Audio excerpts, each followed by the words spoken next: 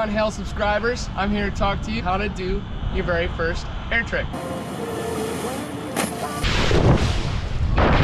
Everyone wants to do something cool. Everyone wants to learn air tricks. I'm gonna talk about learning air awareness, roll to revert off the water, focusing on your edge, focusing on your line tension, air roll to blind, and back mode. Air roll to revert. There's two different things, like your very first air trick.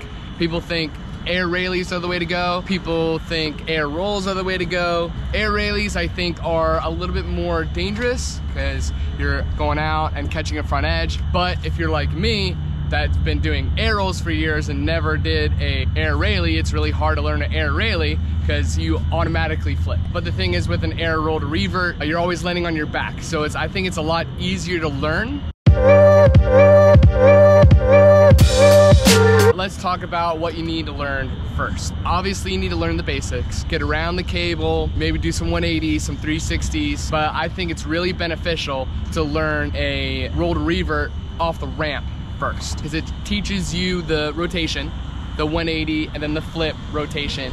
It also teaches you air awareness, which is the biggest thing when you want to learn your first air trick. If you just go like air trick right off the bat, you're gonna focus too much on the flick, and then once you get in the air, you don't know what to do. So if you already know the rotation in the air off the kicker, and you can focus on your flick, and you don't have to worry about your rotation in the air because you already know the rotation.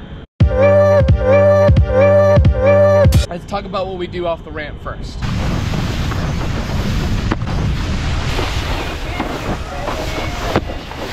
You don't really need a hard edge into your ramp.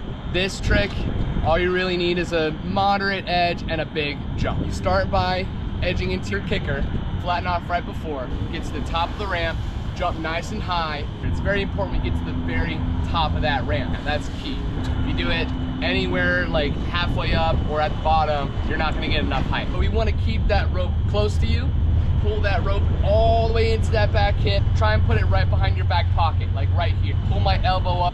Once you get both hands to that back hip, then you can let go. Pull your knees into your chest, looking up, and grab the board. Trying to look for that water. Now, the water is gonna come from up here in your point of view. So I'm looking for that water.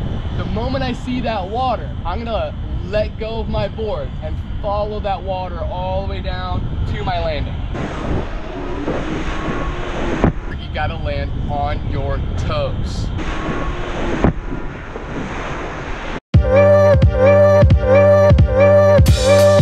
The 180 gives you the flip, the momentum from your back hip and your back knee, and pulling the handle with both hands gives you some more of that 180 rotation, in turn giving you more flip if you're under flipping it. A lot of people do these tricks really laid out their first couple ones. Laid out meaning I'm not bending my knees and you're really sprawled out. So they hit the kicker, they jump, and they just do the flip like this. When you are super sprawled out, that'll also make it hard for you to keep the rope in, but it also slows down your flip. The shoulders initiate rotation in flip. Knees judge the speed of your rotation. Just like you're sitting in an office chair and you spin, and when you pull your arms in, you speed up. You let it out, you slow down. Your knees are the same thing when you're going upside down on a wakeboard. So when I go in, I'm gonna do this 180, which brings my shoulders like this. That initiates my rotation. Keeping the rope in close, don't reach for the board because then you'll be doing a front flip at that point. We wanna go back and bring the board to you. Really grab that board. As long as you're trying to grab it, it will speed up your flip, as long as you're going for it. And when you're going for it, you bend your knees even a little bit, and that'll help you speed up your rotation. So if you're doing them and you're falling on your face, you're probably really sprawled out and not getting enough flip. I see that all the time. My thing is really going for that board in your grab. You don't have to grab it. It's not necessary to grab it, but it helps a lot. It makes your trick look more controlled when you grab your board because you initiate, you can really judge your speed. If I underflip it, I can hold the grab more and really pull in on it and speed up my flip if you're getting stuck. If I over rotate with my shoulders, I can stay laid out and land it right. So that's also another really important thing in learning air awareness. If you only do the 180 with one hand, that handle gets really far away from you. And now you're doing it really laid out, and you're either fall on your back like this, or you're gonna come all the way around and fall on your face. So you could also get pulled to your nose and catch a nose pick. So it's very important to have good connection, keeping the rope close to your hips at all times. If you land on your heels coming into the cable, you're gonna slip out. So we gotta land on your toes, going away from the cable to keep that line tension. So if I land on my toes, I keep that line tight. If I land on my heels, all that rope gets really loose, and you're gonna lean back or sit down and slip out. So we always gotta land, whatever you do off the kicker, we gotta land going away from the cable.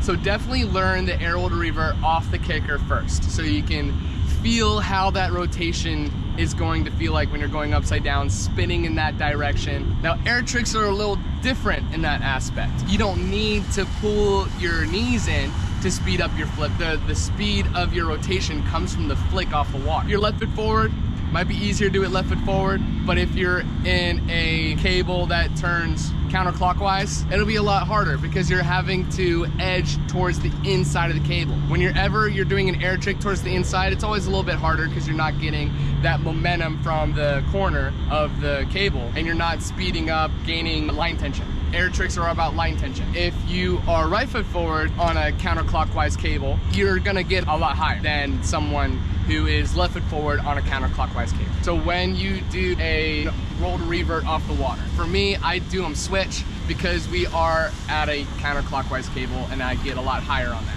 So first thing you wanna do on an air trick is your edge. Your edge is your most important thing. It's all about line tension. In your edge, you're gaining line tension. You're pulling that cable down towards the water. So once you flick your feet, it jolts you in the air, like a slingshot or a rubber band. You pull back on that rubber band in your edge. When you flick your feet, you let it go, and it flings you up in the air. So, how to gain line tension. Keep the handle low by your front hip. I know this sounds weird. Everyone thinks a powerful edge is like this. Everyone thinks powerful edge comes from like their muscles, right? You have to work hard into it. In an air trick, you don't want to do that. Even anything you do, edging in like this into anything is gonna wear you out. So all that push from the water, you got push from the water and pull from the rope. When you have push from the water going through all your muscles have give. It's gonna wear you out. You feel the burn in that edge. You stand tall, stay connected with your hips close, and you edge like this, then you're not gonna feel it in your muscles because all that push is going through your bones. Your bones don't have that give. So that's where power comes from your edge, especially in air trick. So when you first start your edge, handle low by your hip, and you just tip. Once you start tipping over, that board is gonna come out in front of you. Nice and slow. You're gonna dip into your edge slowly. You're not gonna go like really hard into your edge. You're gonna slowly go 1, 2, 3, 4, 5, 6, and then slowly increase your edge. Once that board, you start tipping, once that board gets all the way in front of you, that is your time to flick. Once you get here, you're at a point of no return. You gotta flick it. So that board comes in front of you and you go off your back foot. If I'm right foot forward, doing it right foot forward, I'm gonna look over my right shoulder. If you're doing it left foot forward, you're gonna look over your left shoulder. So you get that board all in front of you. I'm gonna look over my right shoulder. I'm gonna push down on my back foot. Give it a little bit of more spring when you push with your back foot. So you look, push with that back foot, your front foot goes up here, way above your head. You're going from your edge up into the air. Now once you're in the air, that handle comes here, still by your back pocket, just like the ramp. It'll help if you keep your elbows in when you flick, and then once you do the 180, you spot your landing, you'll let go, watch the water, land on those toes. So it'll help with your flick to keep those elbows in, to keep that rope close. Like you don't necessarily have to pull it off the ramp, you gotta pull it in. From the water, it's all about just keeping it close to you because the flick naturally gives you that 180 spin. So that flick naturally brings you into that 180. You can keep the ropes close, do your flip, let go when you spot your landing, and land on your toes with one hand. Now what you don't wanna do when you're in your edge. It's very important you stay stacked up. So another thing to give proper height, it's how deep your board goes into the water. So you're gonna start your edge and you just tip over so that board comes out in front of you. So your board's gonna be at a little bit of an angle. Your back leg's just slightly bent, your front foot is out.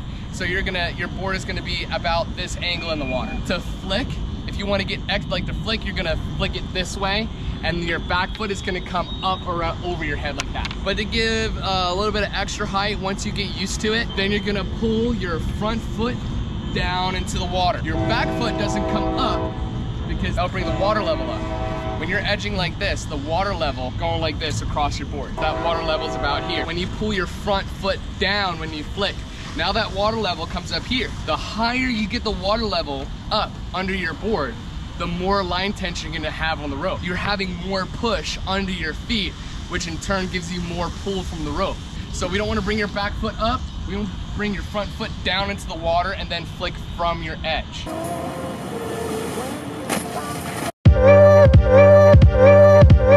We talked about how to flick, how to get into your edge, but where? Where is key. If you do your air trick in the middle of a straightaway, that cable's got a lot of give. It's gonna bounce a lot. So it's gonna be really hard to control that cable shake. So you wanna go around a corner. Now, you don't flick from the corner. You don't flick from the wheel. It might look like that, but we're not flicking from that change of direction. We're doing it close to a corner. The closer you are to a corner, the better line tension you'll have.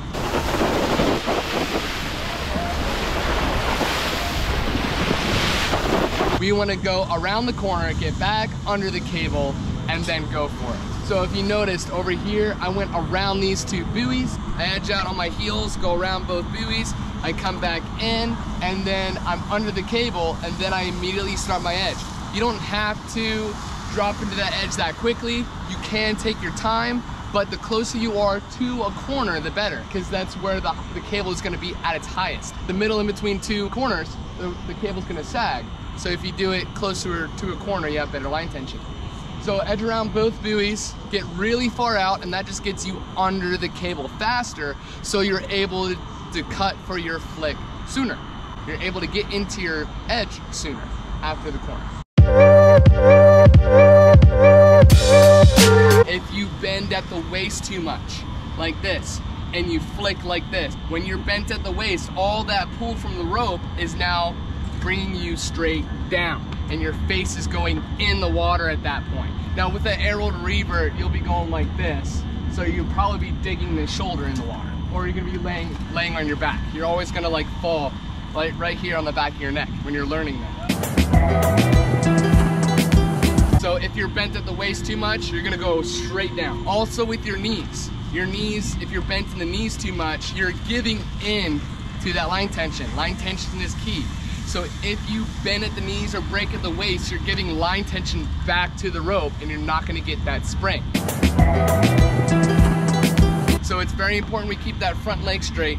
Back one can be a little bit bent, but just slightly. You don't wanna be like this, ever so slightly. So when we tip, we're standing up nice and tall, keeping your chest up, your body straight. You're gonna be bent at the hips a little bit, but not like that. You're just gonna be bent a little bit. So when you flick with your body straight, with your legs straight, your chest straight, you're not bent at the hips, and you flick like this, then you're going up. Your shoulders are going up at that point. That's what pulls you up into the air, and that's how you get proper amount of height. Now, to start off, you're not gonna be edging in that hard, and like you might do them, but very, very low. To get them higher, the only thing is really like, you still gotta keep your chest up, you're not bent at the waist, you're locked in your knees pretty much, and when you edge, the farther your back goes to the water, the harsher your angle of your back to the water, the higher you're gonna go, the more line tension you're putting into the rope. So if you wanna go higher, you dig in, you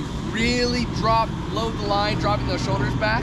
Another thing you can do is pull your board down into the water. Now flicking from your edge is also important, because I see a lot of people back off their edge. So if you back off your edge, you edge, and a lot of people go flat and they ollie and they try and do the flip. That defeats the purpose. You're giving all that line tension back to the rope. We gotta flick from your edge.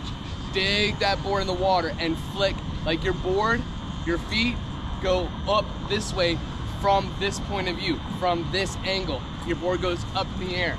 I see a lot of people try to flick and they come up. If you come up over your board before you flick, you're not going anywhere. Either you're gonna front edge right there, or what most people do, they do like a rear little ollie and they fall on their back, or they'll land like this and catch that back edge.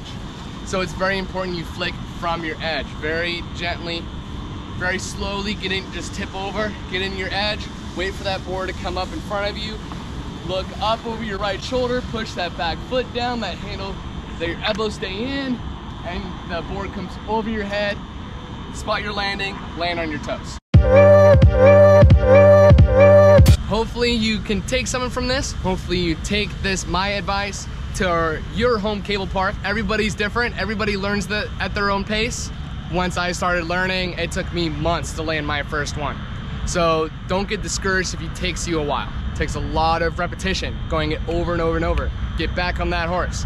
We did our tutorial here at OWC, and learning air tricks, they're a whole lot of fun. Might be intimidating at first, but if you stick with it, keep on trying it, I promise you, you'll love wakeboarding so much more if you stick with it. I know it's scary, but if you do the steps, do 180s, 360s, then roll to revert, and then off the kicker, and then go from there, it reduces your risk of injury because you already learned air awareness. I love air tricks. They're so much fun, and you know, you go by the dock, you throw an air trick, whoa! See everybody on the dock just go, whoa, what was that? That looks so cool. I enjoy what I do. So stick with it, keep on doing it, enjoy your ride, and I'll see you next time.